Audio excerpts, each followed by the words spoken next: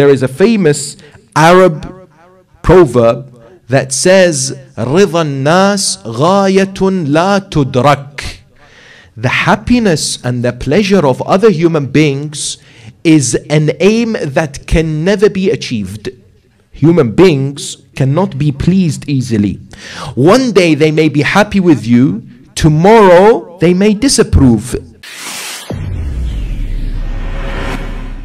A friend of mine who is from our brothers, the Ahl Sunnah, he said to me, I am trying to seek the approval of my friends, but I can't.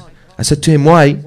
He said, look, I am a Sunni, but I have Shia friends. When I associate myself with the Shia friends, they say to me, well, you know what, you're a Sunni. When I go with my Sunni friends, they say to me, you're a Shi'i, because you have some Shia tendencies. When I go and spend time with my Wahhabi friends, they tell me you're a kafir.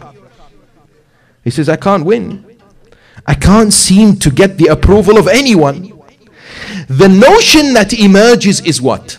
Human beings continuously strive to get that kind of recognition from the other in all types of shapes and forms, which is intrinsic in our setup. Yet the reality is, if you examine the Holy Quran, Allah subhanahu wa ta'ala has spoken about this subject over 73 times. This subject, which is known as ar-ridha, satisfaction, seeking approval, is a subject of immense importance, because the Almighty subhanahu wa ta'ala presents to you and I a very simple formula.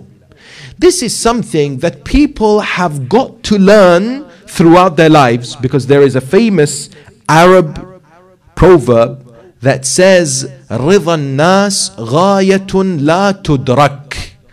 The happiness and the pleasure of other human beings is an aim that can never be achieved. Human beings cannot be pleased easily.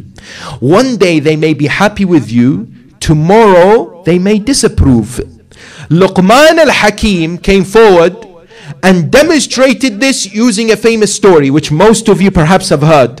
He attempted to educate his young son that, look, when it comes to seeking approval, above all, primarily, without any other consideration, seek the happiness and the pleasure of God, the Almighty, Allah Jalla wa Ala. Because you're wasting your time. If you're continuously seeking the happiness of X, Y, and Z, you will not get to your destination. They're both traveling. They enter a city. He is riding on a mule, on a donkey, and his son is walking or is with him, but not riding. When they reach this area, this village, the people of the village, the inhabitants of the city, start to make comments. They say, how could you be on your donkey and your son, who is younger than you, suffering? Surely it should be the other way around. He dismounts, he allows his son to ride on the donkey. They continue, they visit a second area. Now those individuals say completely the opposite. They say to the son, your father is older, surely you should respect him by allowing him to ride, and you yourself should be on your feet. At this moment, what happens?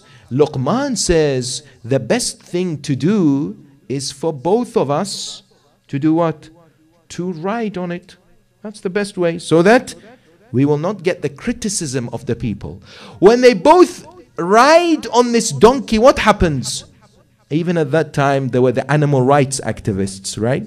They came out and said, this is animal cruelty. Both of you on a donkey? How could this be? Eventually, they decide to do what? To dismount and allow the donkey not to be mounted without anyone. Finally, when they reach an area, individuals come out and said, this is a practical demonstration of israf. You have a donkey and you're not riding it. He came to the conclusion, he said, 4 occasions. We attempted to please human beings, but we were not successful. In other words, the Quran brings forward a very emphatic realization for you and I. The goal of every human being should be what? Should be to seek the pleasure of the Almighty subhanahu wa ta'ala above all. This is a reality that certain individuals in history recognized and grasped beautifully.